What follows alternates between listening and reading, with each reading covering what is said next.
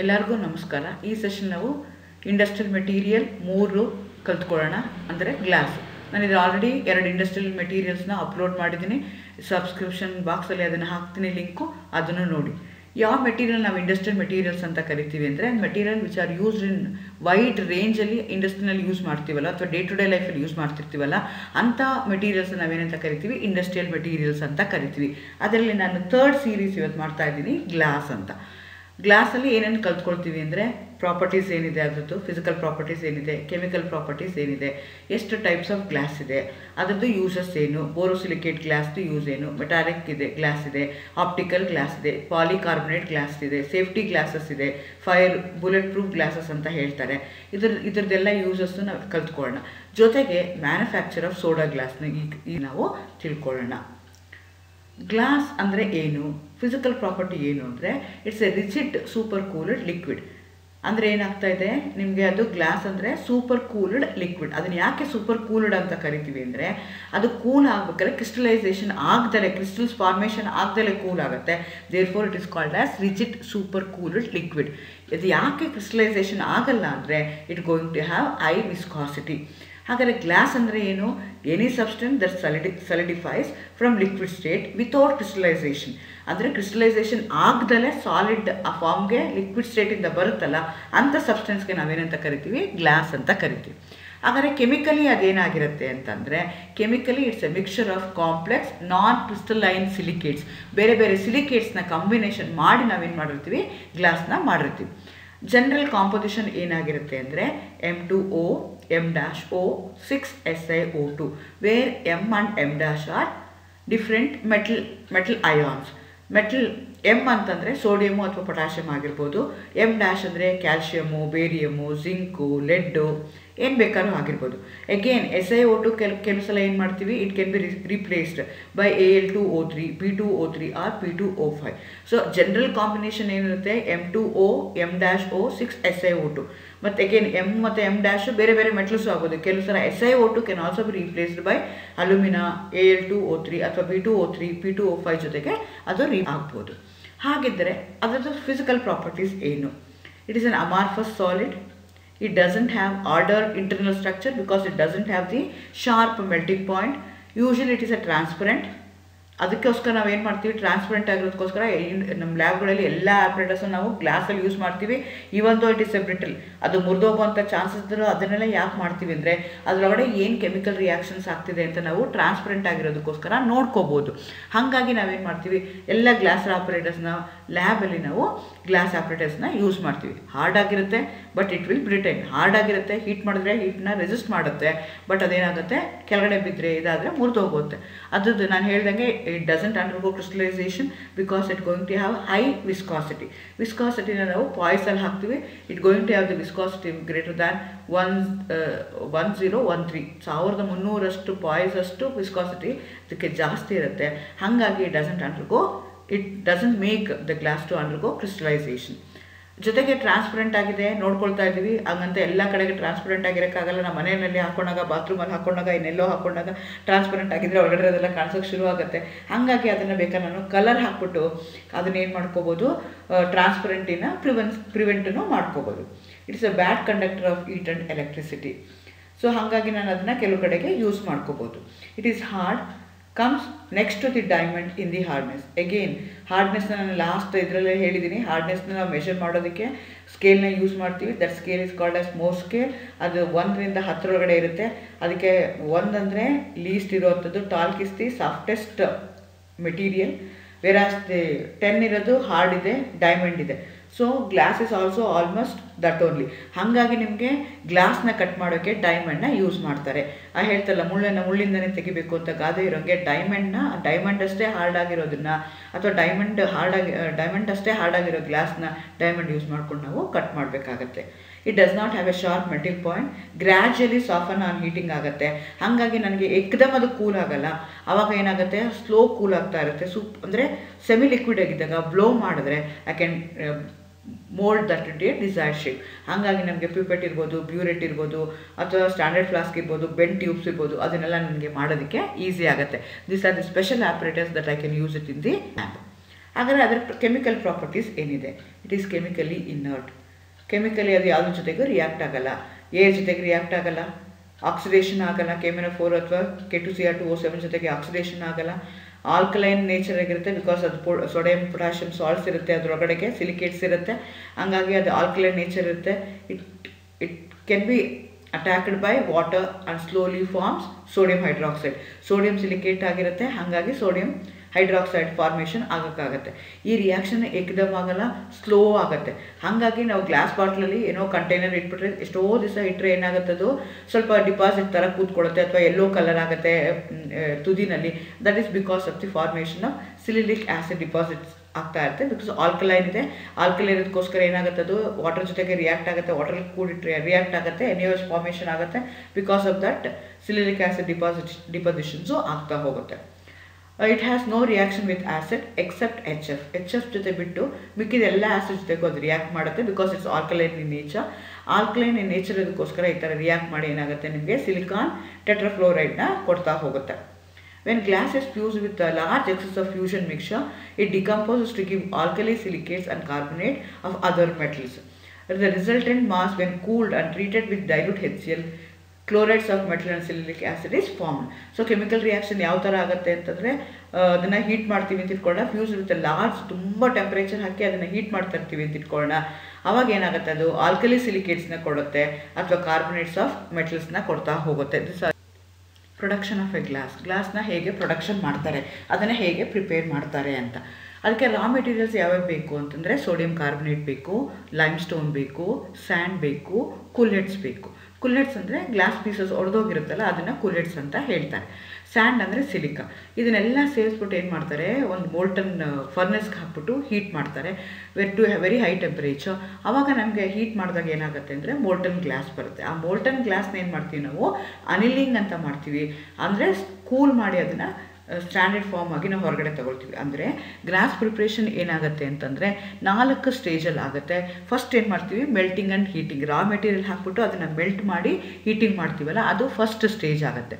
2ನೇ ಸ್ಟೇಜಲ್ಲಿ ಏನು ಮಾಡ್ತೀವಿ, ಅದಕ್ಕೆ ಯಾವ ಶೇಪ್ ಬೇಕೋ ಆ ಶೇಪ್ನ ನಾವು ಕೊಡ್ತೀವಿ ಮೋಲ್ಡಿಂಗಲ್ಲಿ ಕೊಟ್ಟು. ಥರ್ಡಲ್ಲಿ ಏನು ಮಾಡ್ತೀವಿ ನಾವು, ಅನಿಲಿಂಗ್ ಮಾಡ್ತೀವಿ.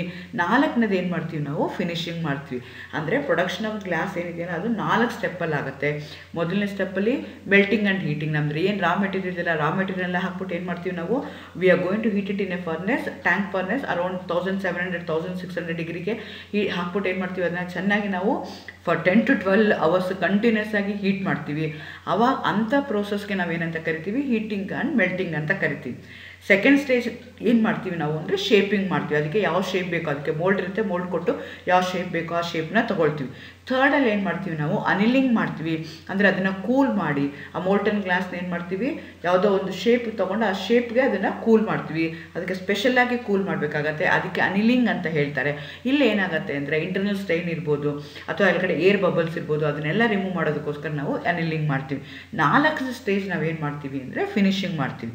ಫಿನಿಶಿಂಗ್ ಅಂದರೆ ಅದನ್ನು ಕ್ಲೀನ್ ಮಾಡೋದು, ಪಾಲಿಷ್ ಮಾಡೋದು, ಕಟ್ ಮಾಡೋದು, ಆ ಥರದ್ದೆಲ್ಲ ಮಾಡ್ತೀವಿ. ಇಷ್ಟು ಪ್ರೋಸೆಸ್ಸು ಇರುತ್ತೆ ಪ್ರೊಡಕ್ಷನ್ ಆಫ್ ಗ್ಲಾಸಲ್ಲಿ. ಅಂದ್ರೇನು, ರಾ ಮೆಟೀರಿಯಲ್ ಇಂಪಾರ್ಟೆಂಟು, ಎಷ್ಟು ಸ್ಟೆಪ್ಪಲ್ಲಿ ಆಗುತ್ತೆ ಅಂತ ಇಂಪಾರ್ಟೆಂಟು. ರಾ ಮೆಟೀರಿಯಲ್ಸ್ ಯಾವ್ಯಾವ್ದು ಯೂಸ್ ಮಾಡ್ತೀವಿ, sodium carbonate, lime stone, sand, ಕುಲ್ಲೆಟ್ಸ್. ಯಾವ್ಯಾವ ಸ್ಟೆಪ್ಸ್ ಯೂಸ್ ಮಾಡ್ತೀವಿ, heating and melting, shaping, ಅನಿಲಿಂಗ್ and finishing. So first ಏನು ಮಾಡ್ತೀವಿ ನಾವು ಅಂದರೆ ಮೆಲ್ಟಿಂಗ್ ಆ್ಯಂಡ್ ಹೀಟಿಂಗ್. ಅದಕ್ಕೆ ಏನು ಮಾಡ್ತೀವಿ, ನಮ್ದು ರಾ ಮೆಟೀರಿಯಲ್ ಏನೇನಿದೆ, sodium carbonate, lime stone, and, ಕುಲ್ಲೆಟ್ಸ್, ಇದನ್ನೆಲ್ಲ ಏನು ಮಾಡ್ತೀವಿ, ಟ್ಯಾಂಕ್ ಫರ್ನೆಸ್ಗೆ ಹಾಕ್ಬಿಟ್ಟು ಅರೌಂಡ್ ವೆರಿ ಹೈ ಟೆಂಪ್ರೇಚರ್ ಅದನ್ನು 10 to 12 hours ಕಂಟಿನ್ಯೂಸ್ ಆಗಿ ಹೀಟ್ ಮಾಡ್ತೀವಿ. ಹೀಟ್ ಮಾಡಿದಾಗ ಏನಾಗುತ್ತೆ ಅಂದರೆ ಕುಲ್ಲೆಟ್ಸ್ ಅಂತ ಏನಿರುತ್ತಲ್ಲ, ಗ್ಲಾಸ್ ಪೀಸಸ್ ಏನಿರುತ್ತಲ್ಲ, ಫಸ್ಟು ಅದೇನಾಗುತ್ತೆ, ಮೆಲ್ಟ್ ಆಗುತ್ತೆ. ಅದು ಮೆಲ್ಟ್ ಆಗಿದ ತಕ್ಷಣ ಏನು ಮಾಡುತ್ತೆ, ಬೇರೆ ಏನು ರಾ ಮೆಟೀರಿಯಲ್ ಇದೆಯಲ್ಲ ಆ ಬಿಸಿಗೆ ಬೇರೆ ರಾ ಮೆಟೀರಿಯಲ್ನ ಅದು ಮೆಲ್ಟ್ ಮಾಡ್ಕೊಳ್ಳೋಕ್ಕೆ ಈಸಿ ಆಗುತ್ತೆ. ನಾವು ಹೀಟ್ ಮಾಡ್ತಾ ಇರೋದು ಎಷ್ಟಕ್ಕೆ ಹೀಟ್ ಮಾಡ್ತಾ ಇದ್ದೀವಿ, 1600-1700ಗೆ, ಅಷ್ಟು 1300 ಆ ಟೆಂಪ್ರೇಚರ್ಲಿ ಹೀಟ್ ಮಾಡ್ತಾ ಇದ್ದೀವಿ. ಆ ಮೋಲ್ಟನ್ ನಂದು ಕುಲೆಟ್ ಏನು ಹಾಕಿದ್ದೀವಲ್ಲ, ಗ್ಲಾಸ್ ಪೀಸಸ್ ಏನು ಹಾಕಿದ್ವಲ್ಲ, ಅದು ಎಲ್ಲದಕ್ಕಿಂತ ಫಸ್ಟ್ ಮೆಲ್ಟ್ ಆಗುತ್ತೆ. ಅದು ಮೆಲ್ಟ್ ಆದಾಗ ಅದೇನು ಮಾಡುತ್ತೆ, ನಮ್ಮದು ಬ್ಯಾಚ್ ಅಂದರೆ ರಿಯಾಕ್ಷನ್ ಮಿಕ್ಸ್ಚರ್ದು ಏನಿದೆಯಲ್ಲ ಅದರದ್ದು ಮೆಲ್ಟಿಂಗ್ ಪಾಯಿಂಟ್ನ ಕಡಿಮೆ ಮಾಡುತ್ತೆ. ಹಾಗಾಗಿ ನಾವು ಕುಲೆಟ್ಸ್ನ ಆ್ಯಡ್ ಮಾಡ್ತೀವಿ to reduce the melting point. ಅವಾಗ ಏನಾಗುತ್ತೆ, ನಾವು ಹೀಟ್ ಮಾಡೋದು ಕಡಿಮೆ ಆಗುತ್ತೆ. ಸೊ ಹಾಗಾಗಿ ಕುಲೆಟ್ಸ್ನ ಆ್ಯಡ್ ಮಾಡ್ತೀವಿ. ಸ್ಯಾಂಡ್ ನಾವು ಏನು ಯೂಸ್ ಮಾಡ್ತಾ ಇದ್ದೀವಲ್ಲ, ಅದು ಟ್ರಾನ್ಸ್ಪರೆಂಟಾಗಿ ಬೇಕು ನಮಗೆ ಗ್ಲಾಸು ಅಂತಂದರೆ, ವೈಟು ಮತ್ತು ಫೈನ್ ಪೌಡರ್ ಆಗಿದ್ದರೆ ಮಾತ್ರ ನಮಗೆ ಬರುತ್ತೆ, ಇಲ್ಲ ಅಂದರೆ ಬರೋದಿಲ್ಲ. ಸೊ ಹಾಗಾದರೆ ಕೆಮಿಕಲ್ ರಿಯಾಕ್ಷನ್ ಏನೇನಾಗುತ್ತೆ ಅಂತ. ಸೊ ಟೆಂಪ್ರೇಚರ್ ಏನಾಗುತ್ತೆ, ಫಸ್ಟ್ ನಾನು ಹೈ ಟೆಂಪ್ರೇಚರ್ ಇಟ್ಟಿರ್ತೀನಿ, ಕೂಲೆಟ್ ಫಸ್ಟ್ ಬರ್ನ್ ಆಗುತ್ತೆ, ಬರ್ನ್ ಆಗಿದ ತಕ್ಷಣ ನನಗೇನಾಗುತ್ತೆ, ಟೆಂಪ್ರೇಚರ್ ರಿಡ್ಯೂಸ್ ಆಗುತ್ತೆ. At A high temperature chemical reaction takes place. ಈ ಥರ ಆಗುತ್ತೆ. ಯಾವ ಥರ ಆಗುತ್ತೆ, ಸೋಡಿಯಂ ಕಾರ್ಬೊನೇಟ್ ಏನು ಮಾಡುತ್ತೆ, ಫಸ್ಟ್ ನಮ್ಮ ಸ್ಯಾಂಡ್ ಜೊತೆಗೆ ರಿಯಾಕ್ಟ್ ಆಗುತ್ತೆ, ಸಿಲಿಕಾ ಜೊತೆಗೆ. ಆವಾಗ ನನಗೇನಾಗುತ್ತೆ, ಸೋಡಿಯಂ ಸಿಲಿಕೇಟ್ ಬರುತ್ತೆ. ನೆಕ್ಸ್ಟ್ ಕ್ಯಾಲ್ಶಿಯಂ ಕಾರ್ಬೊನೇಟ್ ಇರುತ್ತಲ್ಲ, ಅದು ಡಿಸೋಸಿಯೇಟ್ ಆಗಿ ಕ್ಯಾಲ್ಶಿಯಂ ಆಕ್ಸೈಡ್ ಮತ್ತು ಕಾರ್ಬನ್ ಡೈಆಕ್ಸೈಡ್ ಆಗುತ್ತೆ. ನೆಕ್ಸ್ಟ್ ಎರಡೂ ಸೇರಿಕೊಂಡು CaO ಮತ್ತು SiO2 ಸೇರಿಕೊಂಡು CaSiO3 ಸಿಗುತ್ತೆ. So that is nothing but calcium silicate ಇದೆ. ಅಥವಾ ನಾವು ಓವರಾಲ್ ತೊಗೊಳ್ತೀನಿ ಅಂತಂದರೆ calcium carbonate, sodium carbonate, 6 SiO2 ಎಲ್ಲ ಸೇರಿಕೊಂಡ್ರೆ ನನಗೆ ಸೋಡಾ ಗ್ಲಾಸ್ ಪ್ರೊಡಕ್ಷನ್ನು ಆಗುತ್ತೆ. ಸೊ ಇಲ್ಲಿ ಏನಾಗುತ್ತೆ ಅಂದರೆ ಕಾರ್ಬನ್ ಡೈಆಕ್ಸೈಡ್ ಏನಿದೆಯಲ್ಲ ಅದು ಗ್ಯಾಸ್ ಥರ ಲಿಬ್ರೇಟ್ ಆಗುತ್ತೆ. ಆವಾಗ ಏನಾಗುತ್ತೆ ಅಂದರೆ ನಿಮ್ಮದು ಮೋಲ್ಟನ್ ಸಿಲಿಕೇಟ್ನ ಏನು ಮಾಡುತ್ತೆ, ಅಜಿಟೇಟ್ ಮಾಡುತ್ತೆ for uniform mixing. So uniform ಆಗಿ ಮಿಕ್ಸ್ ಆಗೋದಕ್ಕೆ ಅದರಲ್ಲಿರುವಂಥ ಗ್ಯಾಸ್ ಬಬಲ್ಸ್ನ, ಏರ್ ಬಬಲ್ಸ್ನ ರಿಮೂವ್ ಮಾಡೋದಕ್ಕೋಸ್ಕರ ನಾವು ಅದು ಯೂಸ್ ಮಾಡ್ಕೊಳ್ತೀವಿ. ಸೊ ಅಗೇನ್ ನಾನು shown the same thing in a picture form. First ನಾವೇನು ಮಾಡ್ತಾಯಿದ್ವಿ, ನಂಬರ್ ಸ್ಟೆಪ್ 1 ಅಂತ ಬರೆದಿದ್ದಾರೆ. ಅಲ್ಲೇನು ಹಾಕ್ತಾ ಇದೆ, ರಾ ಮೆಟೀರಿಯಲ್ ಚಾರ್ಜ್. ಅಂದರೆ ನಾವು ಏನೇನು ಹಾಕಿರ್ತೀವಲ್ಲ, ಯಾವ್ಯಾವ ನಮ್ಮದು ರಾ material, sodium carbonate, lime stone, sand, ಕುಲೆಟ್ಸ್, ಈ 4 ಹಾಕ್ಬಿಟ್ಟು ಅದರೊಳಗಡೆ ಏನು ಮಾಡ್ತೀವಿ, ನಾವು ಫೀಡ್ ಮಾಡ್ತೀವಿ. ಫೀಡ್ ಮಾಡಿ ಏನು ಮಾಡ್ತೀವಿ, ಟೆಂಪ್ರೇಚರ್ನ ಹೈ ಟೆಂಪ್ರೇಚರ್ ಸೆಕೆಂಡ್ ಸ್ಟೆಪ್ಪಿಗೆ ಬರ್ತೀರಾ, ಅಲ್ಲಿ ಮೋಲ್ಟನ್ ಫರ್ನೆಸ್ ಇದೆ. ಆ ಮೋಲ್ಟನ್ ಫರ್ನೆಸ್ ಏನು ಮಾಡ್ತಾ ಇದೆ, ಅರೌಂಡ್ 1600 ಅಥವಾ ಎಬೋವ್ ಟೆಂಪ್ರೇಚರ್ಗೆ ಹೀಟ್ ಮಾಡ್ತಾ ಇದೆ. ಹೀಟ್ ಮಾಡಿದಾಗ ಫಸ್ಟ್ ಕುಲೆಟ್ಸು ಬರ್ನ್ ಆಗುತ್ತೆ, ಬಾಯ್ಲ್ ಆಗುತ್ತೆ. ಬಾಯ್ಲ್ ಆದಾಗ it makes other molten batch also to melt faster rate. Third ಸ್ಟೇಜಲ್ಲಿ ಏನು ಮಾಡ್ತೀವಿ, ರಿಫೈನಿಂಗ್ ಆಫ್ ದಿ ಫರ್ನೇಸ್ ಮಾಡ್ತೀವಿ.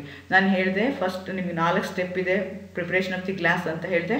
ಅದರಲ್ಲಿ ಮೊದಲನೇದು ಮೆಲ್ಟಿಂಗ್ ಆ್ಯಂಡ್ ಹೀಟಿಂಗ್. ನಾವೀಗ ಮೆಲ್ಟಿಂಗ್ ಮಾಡಿದ್ವಿ, ಹೀಟ್ ಮಾಡಿದ್ವಿ. ಅದಾದಮೇಲೆ ಎರಡನೇ ಸ್ಟೆಪ್ ಏನು ಮಾಡಬೇಕು, have to do the shaping. Shaping ಅಂದ್ರೆ ಏನು, ನನಗೆ ಯಾವ ಶೇಪ್ ಬೇಕೋ ಆ ಶೇಪ್ಗೆ ಏನು ಮಾಡಬೇಕು, ಅದನ್ನು ತೊಗೊಬೇಕು. ಇಲ್ಲಿ ರಿಫೈನಿಂಗ್ ಆಫ್ ಫರ್ನೆಸ್ ಅಂತ ಹೇಳ್ತಾರೆ. The process that cools the glass and removes the air bubbles on inside the temperature approximately 1100 ಇಂದ 1300 ಡಿಗ್ರಿ ತನಕ ಇರುತ್ತೆ. ಅದಾದಮೇಲೆ ಫೋರ್ತ್ ಸ್ಟೆಪ್ ಏನು ಮಾಡ್ತೀವಿ ಅಂದರೆ, the glass will float on A tin evenly to form A width and thickness to ensure the ಪ್ಲೆನಾರಿಟಿ on both the sides. So ನನಗೆ glass ಪ್ಲೇನಾಗಿ ಬೇಕು, glass sheet ಬೇಕು ಅಂತಂದರೆ ಅದನ್ನು ಟಿನ್ ಶೀಟ್ಸ್ ಮೇಲೆ ಅದನ್ನು ನಾನು ಫ್ಲೋ ಆಗಂಗೆ ಮಾಡ್ಕೊಳ್ತೀನಿ. That's the way I am going to give the shape. So ನಂದು ಮೋಲ್ಡ್ ಇರುತ್ತೆ, ಆ ಮೋಲ್ಡ್ನ ಯೂಸ್ ಮಾಡಿಕೊಂಡು ನನಗೆ ಆ ಮೋಲ್ಡ್ ಪ್ರಕಾರ ಏನಾಗ್ತಾ ಹೋಗುತ್ತೆ, ಶೇಪು ಬರ್ತಾ ಹೋಗುತ್ತೆ. This is the second stage. Third ಸ್ಟೇಜಲ್ಲಿ ಏನು ಮಾಡಬೇಕು ನಾನು ಅಂದರೆ, ಅನಿಲಿಂಗ್ ಮಾಡಬೇಕು. ಅನಿಲಿಂಗ್ ಅಂದ್ರೇನು, controlled slow cooling of glass is called as ಅನಿಲಿಂಗ್. ಇದನ್ನು usually question ಕೇಳ್ತಿರ್ತಾರೆ, what is ಅನಿಲಿಂಗ್ of A glass ಅಂತ ಹೇಳ್ತಾರೆ. Controlled slow cooling of the glass is called as ಅನಿಲಿಂಗ್ of the glass. ಅಂದರೆ ನೀವೇನೋ ಮಾಡ್ತಾ ಇರ್ತೀರಾ, ಅದೇನೋ ಗ್ಲಾಸ್ ಆಗಿ ಕನ್ವರ್ಟ್ ಆಗಿದೆ, ಅದು ರಿಫೈನಿಂಗ್ ಫರ್ನೆಸ್ ಮಾಡಿದ್ವಿ, ಕೂಲ್ ಮಾಡಿದ್ವಿ, ಯಾವ ಶೇಪಿಗೆ ಬೇಕೋ ಆ ಶೇಪಿಗೆ ನಾವು ತೊಗೊಂಡ್ವಿ. ಅದನ್ನು ಇಮಿಡಿಯೇಟ್ಲಿ ನೀವು ಸಡನ್ನಾಗಿ ಕೂಲ್ ಮಾಡೋಕ್ಕೆ ಹೋದರೆ it may break, it may fracture, ಅಲ್ಲಲ್ಲೇ ಕ್ರ್ಯಾಕ್ ಬರ್ಬೋದು. ಸಡನ್ನಾಗಿ ಕೂಲ್ ಮಾಡೋಕ್ಕಾಗಲ್ಲ. ಎಷ್ಟಿದೆ ಅದು, ಅರೌಂಡ್ 1300 ಡಿಗ್ರಿ ಸೆಂಟಿಗ್ರೇಡ್ ಇದೆ. ಆ 1300 ಡಿಗ್ರಿ ಸಡನ್ನಾಗಿ ಕೂಲ್ ಮಾಡೋಕ್ಕೆ ಹೋದರೆ ಏನಾಗುತ್ತದೋ ಒಡೆದೋಗುತ್ತೆ. ನಾವು ಲ್ಯಾಬ್ಗಳಲ್ಲೂ ಕೆಲವು ಸಲ ಎಕ್ಸ್ಪೆರಿಮೆಂಟ್ ಮಾಡ್ತಾ ಇರ್ತೀವಿ. ಹೀಟ್ ಇರೋದನ್ನು ತೆಗೆದು ಏನಾದರೂ ಇಟ್ಟರೆ, ತುಂಬ ಟೆಂಪ್ರೇಚರ್ ಇರೋದನ್ನು ಹಾಗೆ ಟೈಲ್ಸ್ ಮೇಲೋ ಅಥವಾ ಏನಾದರೂ ಇಟ್ಟರೆ ಏನಾಗುತ್ತೆ, ಅದು ಕ್ರ್ಯಾಕ್ ಆಗುತ್ತೆ, ಫ್ರ್ಯಾಕ್ಚರ್ ಆಗಿಬಿಡುತ್ತೆ. ಸೊ ಆ ರೀತಿ ಆಗುತ್ತೆ. ಹಾಗಾಗಿ ನಾನು ಏನು ಮಾಡಬೇಕು, ಸಡನ್ನಾಗಿ ಅದನ್ನು ಕೂಲ್ ಮಾಡೋಂಗಿಲ್ಲ. ಹಂಗಂತ ತುಂಬ ಸ್ಲೋ ಕೂಲ್ ಮಾಡ್ತೀನಿ ಅಂದರೆ ಡಿವೆಟ್ರಿಫಿಕೇಷನ್ ಆಗಿಬಿಡುತ್ತೆ. ಸೊ ನಾನು ತುಂಬ ಸ್ಲೋನು ಮಾಡೋಂಗಿಲ್ಲ, ಸಡನ್ನಾಗೂ ಕೂಲ್ ಮಾಡೋಂಗಿಲ್ಲ, ಕಂಟ್ರೋಲ್ಡ್ ಕಂಡೀಷನಲ್ಲಿ. ಸೊ ಅಂದರೆ ಎಕ್ಕದಮ್ ಮಾಡೋಂಗಿಲ್ಲ. 1300 ಇದ್ದಿದ್ದನ್ನು 1200, 1100 ಹಾಗೆ ಏನು ಮಾಡ್ಕೋಬೇಕು, slowly have to cool it in a different chamber. And those chamber in a decreasing ಆರ್ಡ್ರಲ್ಲಿ ಅದನ್ನು ಅರೇಂಜ್ ಮಾಡಿರ್ತಾರೆ. ಆ ಚೇಂಬರ್ಗೆ ನಾನೇನಂತ ಕರಿತೀನಿ, ಅನಿಲಿಂಗ್ ಚೇಂಬರ್ ಅಂತ ಹೇಳ್ತೀನಿ. ಈಗ ಏನು ಮಾಡಿದ್ವಿ, ಫಸ್ಟ್ ಸ್ಟೇಜಲ್ಲಿ ನಮ್ಮ ರಾ ಮೆಟೀರಿಯಲ್ನ ತೊಗೊಂಡ್ವಿ, ಆ ರಾ ಮೆಟೀರಿಯಲ್ನ ಮೆಲ್ಟ್ ಮಾಡಿದ್ವಿ. ಮೆಲ್ಟ್ ಮಾಡಿದ್ಮೇಲೆ ನನಗೇನಾಯಿತು, ಫಾರ್ಮೇಷನ್ ಆಯಿತು, ಗ್ಲಾಸ್ ಫಾರ್ಮೇಷನ್ ಆಯಿತು. ಅದನ್ನೇನು ಮಾಡಿದೆ, ನಾನು ಶೇಪಿಂಗ್ ಮಾಡಿದೆ. ಅದಾದಮೇಲೆ ಅನಿಲಿಂಗ್ ಮಾಡಿದೆ. ಕೊನೆ ಸ್ಟೇಜಲ್ಲಿ ಏನು ಮಾಡ್ತೀನಿ ನಾನು ಅಂದರೆ, ಅದನ್ನು ಕಟ್ ಮಾಡ್ತೀನೋ, ಕೂಲ್ ನನಗೆ ಏನು ಬೇಕೋ, ಯಾವ ಶೇಪ್ ಬೇಕೋ ಆ ಶೇಪ್ಗೆ ಅದನ್ನು ಏನು ಮಾಡ್ತೀನಿ, ಕಟ್ ಮಾಡ್ಕೋಬೋದು. ಕಟ್ ಆದಮೇಲೆ ಅದನ್ನು ವಾಶ್ ಮಾಡ್ಕೊಳ್ಳೋದು, ಅದಕ್ಕೆ ನಾನು ಪಾಲಿಷ್ ಮಾಡೋದು, ಕ್ಲೀನ್ ಮಾಡೋದು, ಇದನ್ನೆಲ್ಲನೂ ಮಾಡ್ತಾ ಹೋಗ್ತೀನಿ. So there are 4 different stages for the production of soda glass. ಒಂದು ಮೆಲ್ಟಿಂಗ್ ಆ್ಯಂಡ್ ಹೀಟಿಂಗ್. ಇಲ್ಲಿ ರಾ ಮೆಟೀರಿಯಲ್ಸ್ ಎಲ್ಲ ತೊಗೊಂಡು ಏನು ಮಾಡ್ತೀವಿ, ಮೆಲ್ಟ್ ಮಾಡಿ ಹೀಟ್ ಮಾಡ್ತೀವಿ. ಎರಡನೇ ಸ್ಟೇಜಲ್ಲಿ ಏನು ಮಾಡ್ತೀವಿ, ಅದಕ್ಕೆ ಶೇಪ್ ಕೊಡ್ತೀವಿ. ಮೂರನೇ ಸ್ಟೇಜಲ್ಲಿ ಏನು ಮಾಡ್ತೀವಿ, ಕೂಲ್ ಮಾಡ್ತೀವಿ, ಸ್ಲೋ ಕೂಲಿಂಗ್ ಮಾಡ್ತೀವಿ, ಅನಿಲಿಂಗ್ ಅಂತ ಹೇಳ್ತೀವಿ. ನಾಲ್ಕನೇದಲ್ಲಿ ಫಿನಿಶಿಂಗ್ನ. ಹಾಗಾದರೆ ಯಾವ್ಯಾವ ಟೈಪ್ಸ್ ಆಫ್ ಗ್ಲಾಸಸ್ ಇದೆ, ಸೋಡಾ ಲೈಮ್ ಇದೆ, ಕಾಂಪೋಸಿಷನ್ ಏನು ಅಂದರೆ Na2O CaO 6 SiO2. ಪ್ರಾಪರ್ಟಿ ಏನು ಅಂದರೆ ಸಾಫ್ಟ್ ಆಗಿರುತ್ತೆ, which cannot withstand very high temperature. ಹಾಗಾಗಿ ನಾನು ಎಲ್ಲಿ ಟೆಂಪ್ರೇಚರ್ ಜಾಸ್ತಿ ಯೂಸ್ ಮಾಡಲ್ವಲ್ಲ ಅಂಥ ಕಡೆಗೆ ಇದನ್ನು ಯೂಸ್ ಮಾಡ್ಬೋದು. ಹಾಗಾಗಿ ವಿಂಡೋ ಪ್ಯಾನಲ್ಸ್ಗೆ ನಾನು ಇದನ್ನು ಯೂಸ್ ಮಾಡ್ತೀನಿ. ಎರಡನೇ ಟೈಪ್ ಇದೆಯಲ್ಲ ಅದಕ್ಕೆ ಬೋರೋಸಿಲಿಕೇಟ್ ಅಂತ ಕರಿತೀವಿ. ಕಾಂಪೋಸಿಷನ್ ಏನು ಅಂದರೆ K2O CaO 6 SiO2. ಕಾಂಪೋಸಿಷನ್ ಏನಾಗಿದೆ remains the same, M2O M-O 6 SiO2ನೇ ಇರುತ್ತೆ. ಆದರೆ ಮೆಟಲ್ ಅಯಾನ್ಸ್ ಏನಿದೆಯಲ್ಲ ಅದು ನನಗೆ ಪ್ರಾಪರ್ಟಿಗೆ ತಕ್ಕಂಗೆ, ನನಗೆ ಕನ್ವೀನಿಯನ್ಸಿಗೆ, ನನಗೆ ಏನು ಬೇಕು, ಏನಕ್ಕೆ ಯೂಸ್ ಮಾಡ್ತೀನಿ ನನಗೆ ಅದನ್ನು ನಾನು ಚೇಂಜ್ ಮಾಡ್ತಾ ಹೋಗ್ತೀನಿ. ಹಾಗಾಗಿ ಇಲ್ಲಿ ಬೋರೋಸಿಲಿಕೇಟ್ಗೆ ನಾನು K2 ಯೂಸ್ ಮಾಡ್ತಾ ಇದ್ದೀನಿ, which can withstand A very high temperature. ಹಾಗಾಗಿ ನಮ್ಮ ಲ್ಯಾಬಲ್ಲಿರುವಂಥ ಎಲ್ಲ ಇನ್ಸ್ಟ್ರೂಮೆಂಟ್ಸ್ಗಳು, ಗ್ಲಾಸ್ ಆಪ್ರೇಟಸ್ ಎಲ್ಲನೂ ಬೋರೋಸಿಲಿಕೇಟಿಂದ ಮಾಡಿರ್ತಾರೆ. ಜೊತೆಗೆ ನಾವು ಓವನಲ್ಲಿ ಯೂಸ್ ಮಾಡುವಂಥದ್ದು. ಇನ್ನೋವೇಡೇಸ್ ಎಲ್ಲರೂ ಹೀಟಿಂಗೂ ಗ್ಲಾಸ್ನ ಯೂಸ್ ಮಾಡೋಕ್ಕೆ ಶುರು ಮಾಡಿದ್ದಾರೆ, ಗ್ಲಾಸ್ ವೆಸಲ್ಸಲ್ಲಿ ಕುಕ್ ಮಾಡೋಕ್ಕೆ ಶುರು ಮಾಡಿದ್ದಾರೆ. ಅಂಥ ಕಡೆಗೆಲ್ಲ ನಾವೇನು ಮಾಡ್ತೀವಿ, ಬೋರೋಸಿಲಿಕೇಟ್ನ ಯೂಸ್ ಮಾಡಿರ್ತೀವಿ. ನೆಕ್ಸ್ಟ್ ಟೈಪ್ ಆಫ್ ಗ್ಲಾಸ್ಗೆ ನಾವು ಕ್ರೂಕ್ಸ್ ಗ್ಲಾಸ್ ಅಂತ ಕರಿತೀವಿ, which is N hard glass. ಸಿರಿಕ್ ಆಕ್ಸೈಡ್ನ add ಮಾಡಿರ್ತಾರೆ.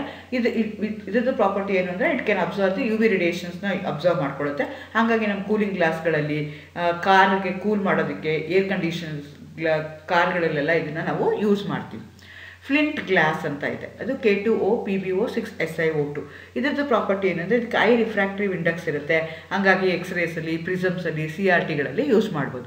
Another class of glasses they which are called a safety glasses ಅಥವಾ ಶಟರ್ ಪ್ರೂಫ್ ಗ್ಲಾಸಸ್ ಅಂತ ಕರೀತಾರೆ. ಲ್ಯಾಮಿನೇಟೆಡ್ ಟೆಂಪರ್ಡ್ ಗ್ಲಾಸ್ ಅಂತ ಕರೀತಾರೆ. ಇಲ್ಲೇನು ಮಾಡ್ತೀವಿ ಅಂದರೆ ಎರಡು ಗ್ಲಾಸ್ ಶೀಟ್ಸ್ ಮಧ್ಯದಲ್ಲಿ ಟ್ರಾನ್ಸ್ಪರೆಂಟ್ ಪಾಲಿಮರ್ನ ಹಾಕ್ಕೊಂಡಿರ್ತೀವಿ. ಅವಾಗ ಏನಾಗುತ್ತೆ ಅಂದರೆ ಅದೇನಾದರೂ ಕಟ್ ಆಯಿತು, ಏನೋ ಡ್ಯಾಮೇಜ್ ಆಯಿತು ಅಂತಂದರೆ, ಒಡೆದು ಹೋಯಿತು ಅಂತಂದರೆ ಅದೇನಾಗುತ್ತೆ ಅಂದರೆ ಶಾರ್ಪ್ ಎಡ್ಡಿಂದ ಆಗಲ್ಲ, ಶಾರ್ಪ್ ಆಗಿ ಆಗಲ್ಲ, ಅದು ಪೀಸ್ಗಳಾಗಿ ಇದಾಗ್ಬಿಡುತ್ತೆ. ಸೊ ಅಂಥ ಗ್ಲಾಸ್ಗೆ ನಾವೇನಂತ ಕರಿತೀವಿ, shutter proof. As the name indicates, shutter proof glass ಅಂತ. ಅಂದರೆ ಶಾರ್ಪ್ ಇರಲ್ಲ, ನಮ್ಮ ಕಣ್ಗೆಲ್ಲ ಹೋಯ್ತು, ಇನ್ನೊಂದು ಕಡೆಗೆ ಏನೋ ಆಯಿತು, ಯಾರಿಗೂ ಏನೋ ಆಯಿತು ಅಂದರೆ ತೊಂದರೆ ಆಗಲ್ಲ. ಸೊ ಅಂಥ ಕಡೆಗೆ ನಾವೇನು ಮಾಡಿರ್ತೀವಿ, ಇದನ್ನು ಯೂಸ್ ಮಾಡಿರ್ತೀವಿ. ವಿಂಡೋ ಸ್ಕ್ರೀನ್ಸ್ ಆಫ್ ಆಟೋಮೊಬೈಲ್ಸ್, ನಮಗೆಲ್ಲ ಕಾರ್ಗಳಿರ್ಬೋದು ಅಥವಾ ಬಸ್ಗಳಿರ್ಬೋದು, ಅಂಥ ಕಡೆಗೆಲ್ಲ ಇದನ್ನು ನಾವು ಯೂಸ್ ಮಾಡ್ತಾ ಹೋಗ್ತೀವಿ. ಇದಲ್ದಲ್ಲ ನಮಗೆ ಕಲರ್ಡ್ ಗ್ಲಾಸಸ್ಸು ನೀವು ನೋಡಿರ್ತೀವಿ. ನಾನು ಮುಂಚೆನೇ ಹೇಳಿದೆ, ಟ್ರಾನ್ಸ್ಪರೆಂಟ್ ನಮ್ಗೆ ಬೇಡ ಅಂದ ಕಡೆಗೆ ಏನು ಮಾಡ್ತೀವಿ, ನಾವು ಬೇಕಾಗಿದ್ದ ಕಲರ್ಗಳನ್ನ ಏನೇನು ನೋಡ್ತೀವಿ, ಆ್ಯಡ್ ಮಾಡ್ತಾ ಹೋಗ್ತೀವಿ. ಸೊ ಯಾವ್ಯಾವ ಬೇರೆ ಬೇರೆ ಇನ್ಆರ್ಗ್ಯಾನಿಕ್ ಸಾಲ್ಟ್ನ ಆ್ಯಡ್ ಮಾಡ್ತಾ ಹೋದಂಗೆ ನಿಮ್ಗೆ ಏನಾಗ್ತಾ ಹೋಗುತ್ತೆ, ಬೇರೆ ಬೇರೆ ಕಲರ್ ಬರ್ತಾ ಹೋಗುತ್ತೆ.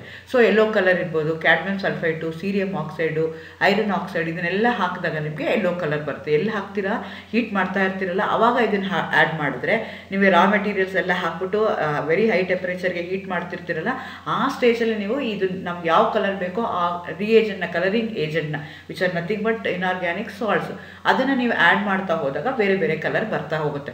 ಕ್ರೋಮಿಕ್ ಆಕ್ಸೈಡು, ಫೆರಸ್ ಆಕ್ಸೈಡ್ ಆ್ಯಡ್ ಮಾಡಿದಾಗ ಗ್ರೀನ್ ಕಲರ್ ಬರುತ್ತೆ. Cobalt oxide, cupric oxide add ಮಾಡಿದ್ರೆ ಬ್ಲೂ ಕಲರ್ ಬರುತ್ತೆ. ಕ್ಯುಪ್ರಸ್ ಆಕ್ಸೈಡು, ಕೊಲಾಯ್ಡೈಲ್ ಗೋಲ್ಡ್ ಏನಾದರೂ ಆ್ಯಡ್ ಮಾಡಿದ್ರೆ ರೆಡ್ ಕಲರ್ ಬರುತ್ತೆ. ಪರ್ಪಲ್ ವೈಲೆಟ್ ಕಲರ್ ಬೇಕು ಅಂದರೆ ಮ್ಯಾಂಗನೀಸ್ ಡೈಆಕ್ಸೈಡ್ ಆ್ಯಡ್ ಮಾಡ್ತೀನಿ.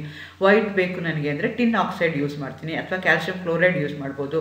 ನನಗೆ ಬ್ಲ್ಯಾಕ್ ಬೇಕು ಅಂದರೆ manganese oxide, ferrous oxide add ಮಾಡ್ತಾರೆ.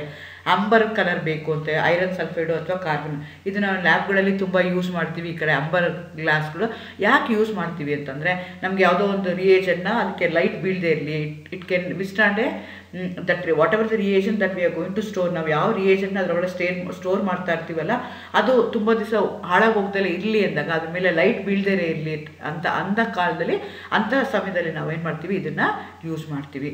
ಸೊ ಹಾಗೆ ನಿಮಗೆ ಬ್ಲೂ ಕಲರ್ ಗ್ಲಾಸ್ನ ಯೂಸ್ ಮಾಡ್ತೀವಿ. ಪೊಟ್ಯಾಷಿಯಮ್ ಐಡೆಂಟಿಫಿಕೇಶನ್ ಮಾಡೋದಕ್ಕೆ ಬ್ಲೂ ಇದನ್ನು ಯೂಸ್ ಮಾಡ್ತೀವಿ.